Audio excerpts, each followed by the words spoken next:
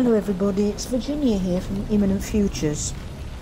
It's pouring rain outside and I'm sitting in my car listening to the thunder.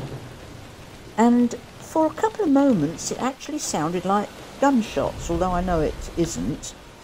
But it suddenly occurred to me how quickly and without warning something unexpected could happen anywhere in the world, and has recently done so. Now, after the 6th of October, the invasion by Hamas on Israel, and how the world responded with demonstrations and deaths, it most definitely has shown how quickly the world can change forever. But have we all got it wrong? Is world stability a myth balancing on the brink of disaster? The biggest secret only known to where this current age will end is found in one place alone. All the surrounding peoples are intoxicated with Jerusalem. The burden of the word of the Lord against Israel. Thus says the Lord, who stretches out the heavens, lays the foundation of the earth, and forms the spirit of man within him. Behold, I will make Jerusalem a cup of drunkenness to all the surrounding peoples, when they lay siege against it, Judah and Jerusalem. And it shall happen in that day, I will make Jerusalem a very heavy stone for all peoples. All who would heave it away will surely be cut in pieces, though all nations of the earth are gathered against it. But think of the target like this. The outer rim of prophecy is when Israel comes up, pay attention. But if you go in further, it's Jerusalem. When Jerusalem comes up, we're like in the bullseye now of prophecy.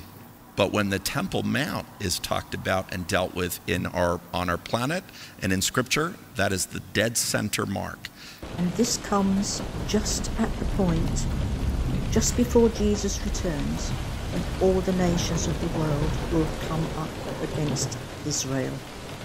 Jesus said in Matthew 24:22 that except those days be shortened, there should no flesh be saved.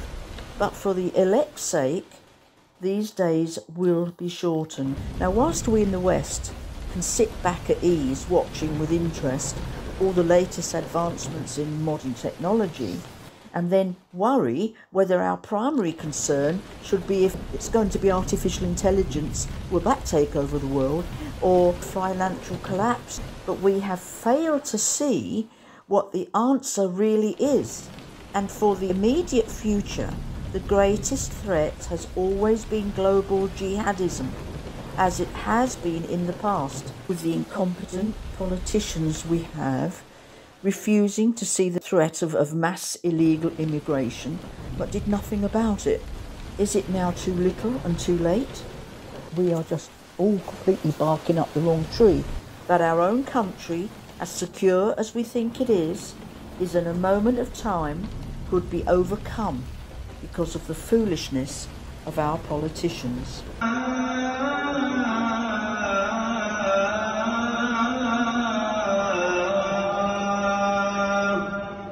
If you've never believed in the message of Christianity before, or thought that it's all just a myth that Jesus Christ is actually and physically returning, I would urge you and warn you to think about your future before it's too late.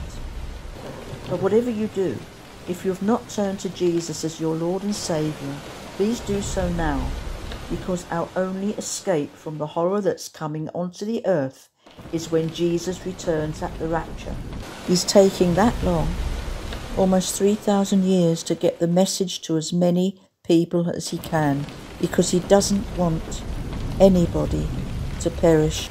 But actually his timing is perfect, as we can see with what's happening now, so make the right decision now.